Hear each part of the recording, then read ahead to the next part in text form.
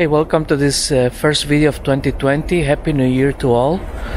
In this video I'll give you a little bit of an update of how my trees are doing in the winter and what I have been doing for this past month that I have not published any videos, and a little bit of an experiment in progress that I will share with you how is it going, and I'm very excited about. Today it's about -8 Celsius right now, but the weather is a bit crazy here. It's going to go up to +7, and there'll be a freezing rain, and then the day after it's supposed to go back to -15. Yesterday it was -15 also, so it's really big swings. This winter has been very mild, but with these very big swings, which is really the worst for trees. As you can see in the background behind me, you see all the trees.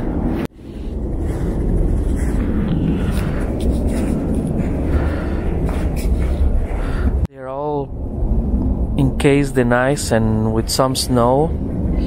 Many of them have a little duller color, like the collected Thuja. This is another Thuja.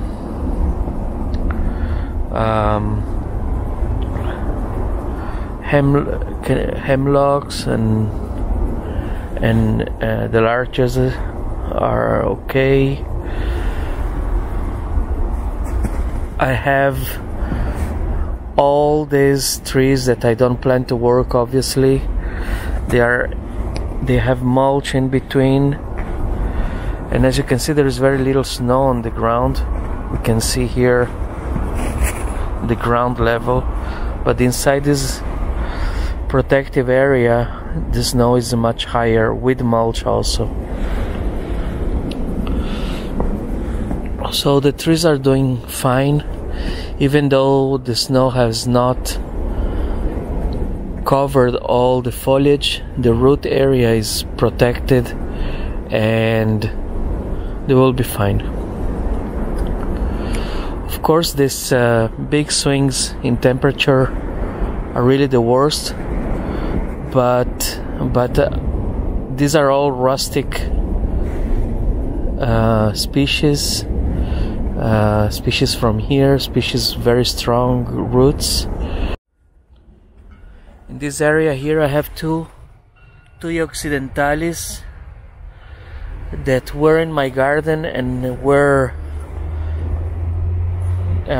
removed from the garden, are in 100% diatomaceous earth for the last 3 years.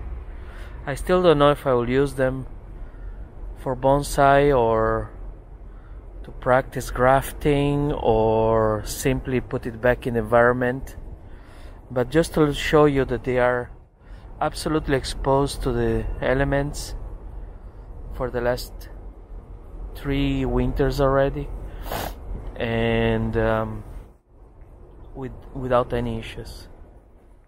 Here in the cold greenhouse, conditions are much more stable.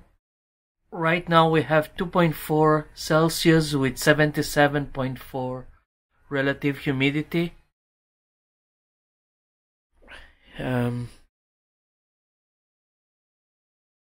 I put here most of the trees that I can or want to work with. This ponderosa pine trees here don't need to be here, but with the lack of control outside, be it the freezing rain that I mentioned or animals, I rather have them here. Trees that I want to work, trees like this larch that was wedge cut, and a few others, all the maples and the Japanese white, red and black pines. This Japanese red and black pines have to stay here, but All the others don't really need to be here, but since I want to work them, or if I want to protect them from the elements, I rather have them here. If I had the space, I would have all my trees in a cold frame in the winter. But having the advantage of being interested in working mostly on local species that can withstand much colder temperatures than, for example, Japanese red or black pines, I do have the choice. I have a video about winter care, and if you would like to watch it, the link is in the description below. As I mentioned in a previous video, the most dangerous issue with trees in winter is watering. If they are in, well, however you keep them. If they are frozen outside, it's not an issue. They will always have snow that will melt. But here inside, the problem is that the surface may seem humid, but the core dry.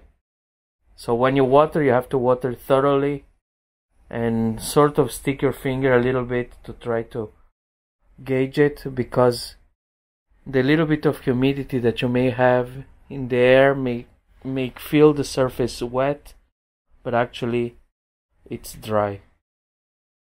At this temperature of 2.4 Celsius, which is perhaps, I'm not sure, but just above 35 Fahrenheit, maybe 38, you start having some metabolic activity in the roots, but not much, and so the trees may be using some water. So you have to really be on point with watering in the winter.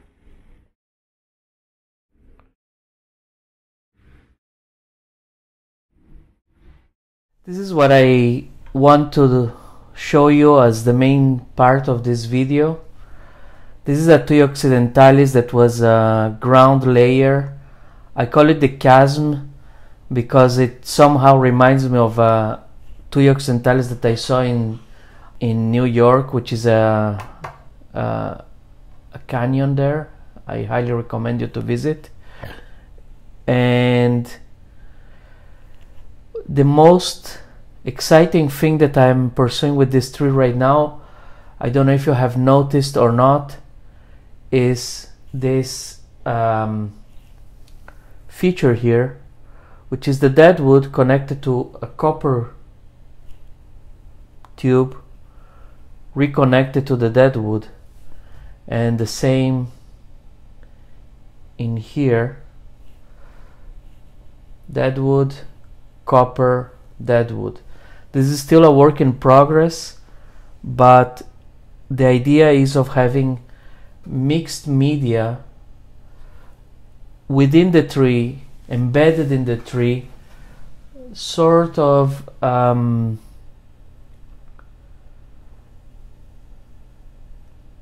perhaps more natural, at the same more abstract than the work of Nick Lenz and David Crust, which I recognize as pioneers. In here, the idea is that this copper tube will become greenish with patina as it gets watered, and together with the tree, the natural parts, it will look quite nice. It will look at the same time more abstract and more natural, and will make out of this tree a little bit more of a piece of art. And perhaps this combination of tree with other material, this mixed media style, that could be glass or could be stone, but not trying to disguise it and pretend to be entirely natural, may be something that helps bonsai to be more accepted as an art form, making the trees a little more artsy.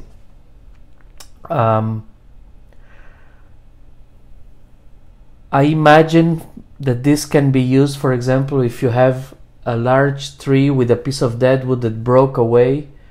Instead of trying to glue it, you can imagine that you captured in the moment where this dead wood split away, and sort of like an explosion, and it stopped in the air. And you could do that by attaching the dead wood to the rest of the tree with a glass rod or with metal rods, and this would be quite a beautiful effect. So there are many possibilities to mix other materials with the tree in a bonsai to make it very interesting. Today I will style this tree. It will be the second styling, and I will further refine the connection between the copper and the dead wood, and the dead wood still has to be refined, burned, stained with lime sulfur. Maybe I will put some white gouache when I show you the final result, to envision how the tree will look once it is aged and really white with the lime sulfur treatment.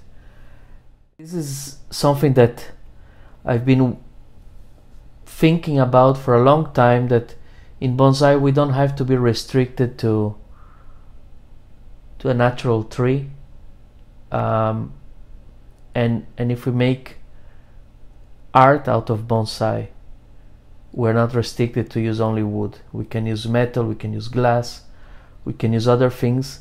And this is just the first experiment, and we'll see, after dipping my toe in the water of this new direction, I will see where it takes me in 2020 and beyond. So I hope you enjoyed this idea, and let's see how the tree looks at the end of this styling.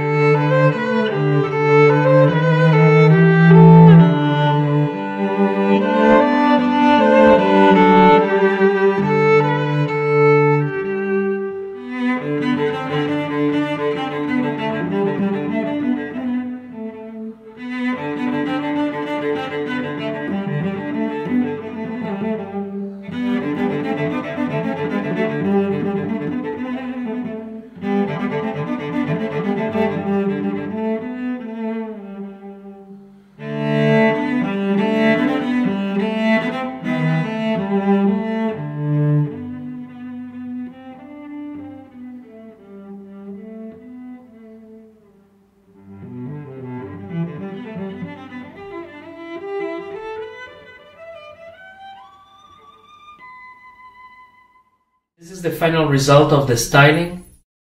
I still need to paint with gouache if I want to make it look how it will look once it becomes weathered and protected with lime sulfur. This is a feminine design with small pads, but several of them.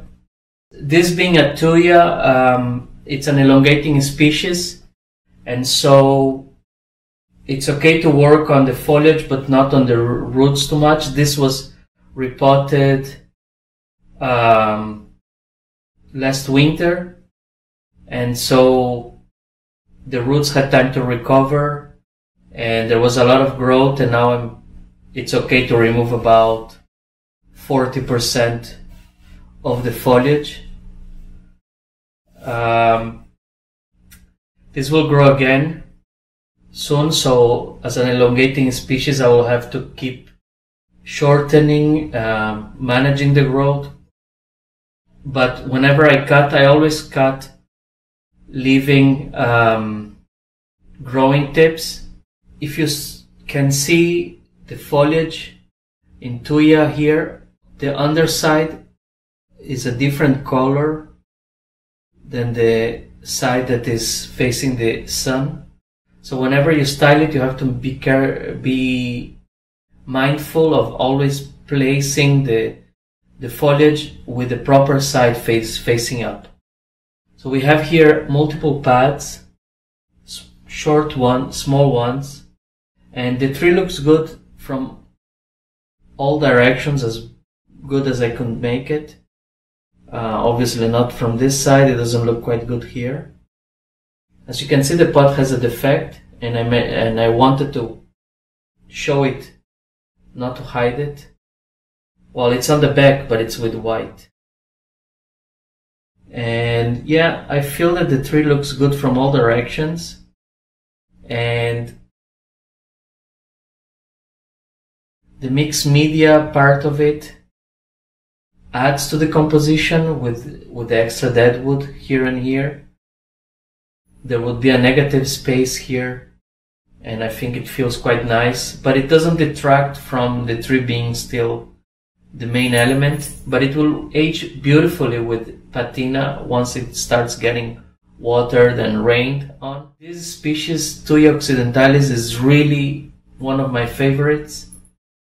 It has foliage that can be worked like a juniper, it has the flexibility of a pine, it's aromatic, it's extremely hardy, it's very easy to find as nursery stock that is sold for hedges, so you can always, and because it's sold for hedges, you can find it as old hedges in the city as urban yamadori or urban dori or city dori, whatever you want to call it.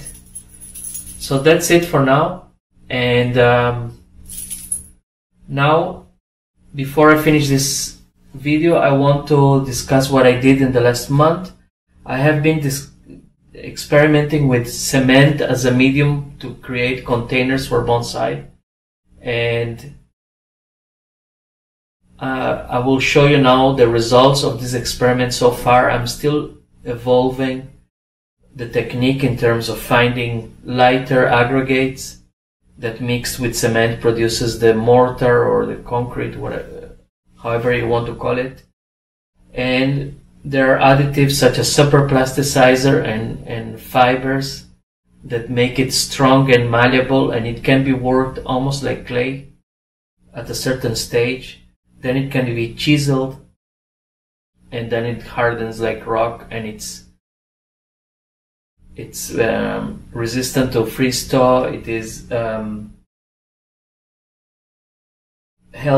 safe for the tree once it's sealed, or if it's not sealed, leached of the alkalis in the cement. But once it's sealed, it's safe, and it is a fantastic material that allows us to explore things that were never explored or very little explored with bonsai containers.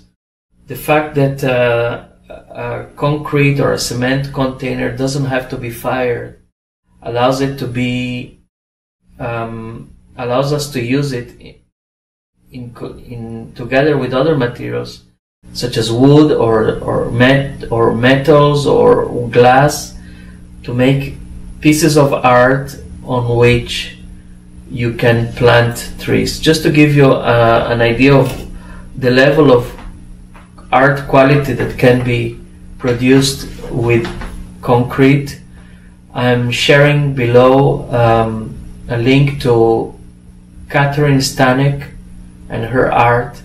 She's an American sculptor that uses concrete, and it's just amazing the quality of what you can produce. So the idea is not to try to make containers that are better than ceramic. There will always be a place for ceramic. It's just an additional material that can be used with different possibilities. So we don't need to try to copy and try to make pots that look like ceramic just because cement is cheaper than ceramic. We really have to use it and take a benefit of the qualities that material has. The fact that it doesn't have to be fired, the fact that it can be poured or hardened and then shaped, the fact that it can be mixed with other materials. So I feel that we're just starting to, or at least I am just starting to explore what can be done with cement, which is new. One idea, for example, which is a bit crazy, is that you can create a container that envelops the tree. So imagine that this would be a half moon container instead of this, but actually this is the wall part of it, and there is a hole through which the trunk grows. This is something that can be done with cement, because you can create half of the pot and then create the other half and make it as a single whole, a single unit, strong and resistant to freeze thaw, with a hole that you build the pot around the tree. You plant the tree and then you finish building the pot around. Of course, this could not be done with ceramic, because you would have to kill the tree to have it fired. But with cement, you don't have to. With a fast drying mortar that I use sometimes, in about an hour, part of it is done. You can seal it the next day. You can already plant a tree on it and then build the rest. So in a matter of 2 days, you can create a container. 2 or 3 days at least, you can create a container. Another possibility then is that if you have a tree that you will repot in the weekend, you can create your pot or your container during the week, build to measure. Even for a deciduous tree, for example, after you work the roots, because the tree can stay at least a day with proper humidity in the root mass without a pot. And so it really offers a lot of possibilities that cannot be done with ceramics. And it's another venue for one's creativity that is slightly different than working on the trees.